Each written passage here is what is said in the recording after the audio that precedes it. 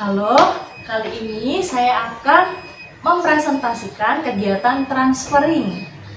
Nah, kali ini yang kita butuhkan alat-alatnya yaitu alas kerja, 2 buah gelas yang sama besar ukurannya, dan juga biji-bijian atau benda-benda kecil atau kacang-kacangan juga bisa.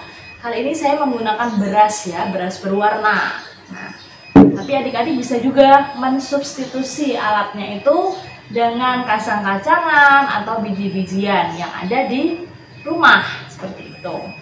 Oke, langsung saja letakkan gelas kosong di sebelah kiri. Gelas yang sudah berisi biji-bijian ini di sebelah kanan. Kita pegang dengan tangan kanan. Tangan kiri memegang bagian sisi kiri ya, sisi kiri gelas, dan ditutup lalu dituang.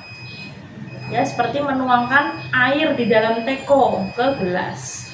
Ya, tuangkan sampai habis. Setelah habis, tunjukkan pada anak. Kosong. Kosong ya, atau berasnya sudah habis, kacangnya sudah habis, dan diletakkan kembali.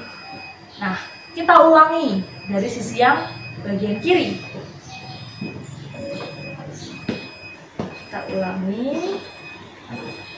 Nah, cara menuangnya tidak boleh terlalu tinggi dan juga tidak boleh terlalu dekat sehingga bunyi.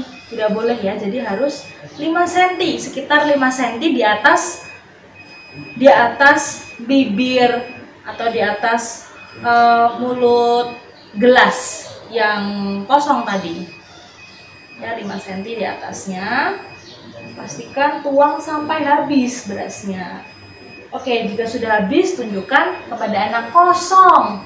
Ya, gelasnya kosong, lalu letakkan kembali. Seperti itu. Nah, kegiatan kali ini fungsinya untuk melatih keseimbangan anak, melatih motorik halus anak, melatih kesabaran, dan juga melatih koordinasi tangan dan mata anak. Tuh, transfering ya.